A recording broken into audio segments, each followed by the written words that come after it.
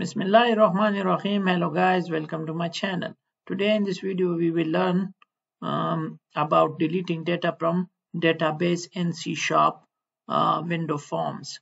So if I show you this XAMPP control panel, so we have started the Apache server as well as MySQL, and now if I go to this browser and if I show you this table, so we will delete some data from this std table. So for that I will come here to this form, and first I will go here to toolbox, and here I'll drag in a button. So I'll drag it right here, and now I'll go to its properties. So I'll click on this and properties, and now I'll change this to delete. And now if I run this application right now, so now it is running. So I'll read this. Now we have these records, so I'll select a record here.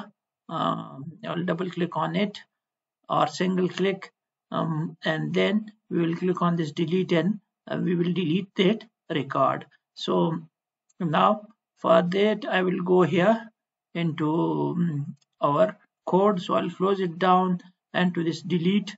Now as we know, we already get this the selected row and the selected column in our previous tutorial, and the code is right here, this one from the data grid view. So I'll copy this, and now I'll go here and I will paste it here. So it will get the selected ID, the selected row ID, and now we will go to down here, and here we will write our code. First is the connection string, so I'll go to the top and I'll copy the connection string from here. This is the connection string. I'll copy this, and now I'll go down. If you do not know about connection string, so watch the first tutorial of this series. So now here we will create the connection. So MySQL connection, and MySQL connection is not found by default in C# or in Visual Studio. You have to install its drivers, and you can also find that in the first tutorial of this series. So new MySQL connection, and now here I'll use con string, and now I'll use this and semicolon. Now we have to open the connection, so con dot open, and now I'll put here semicolon, and then we will use MySQL command, and it is also already showing us that what to do. So equals new MySQL command, and now it takes two things. One is the query and the other is the connection. So we have the connection, but we do not have the query. So I'll write the query here. So query is equal, and delete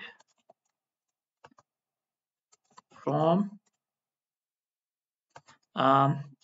std table where id equals, and here we will use plus, and we will get this cell value. This is our id which we are getting from the data grid view. If you do not know about how to do this, you can go into our previous tutorial updating data in database, and you can now this is how we get this cell value id. Now I'll pass in here the query and then the connection, and now we are good to go. So I'll use int, and I equals cmd dot execute non query.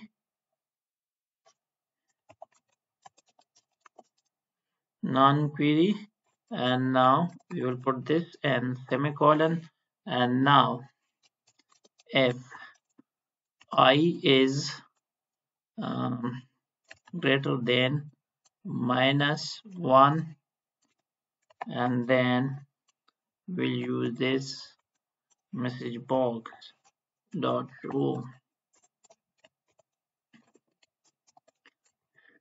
data successfully deleted, and now I'll put semicolon. Now we will run this application. Now we will read records. Now as we have read, so I want to delete this one as it is selected. So if I delete this, data successfully deleted. So now I have deleted this number 7 record. So if I read it again, now you can see number 7 is missing from here. Now I want to delete this number 8 record. So if I click on this delete, data successfully deleted, and then if I read it again, now you can see number 8 is also deleted. So I think that's all for today. I hope you like the video. If you like the video, please like, subscribe, and comment. Thank you.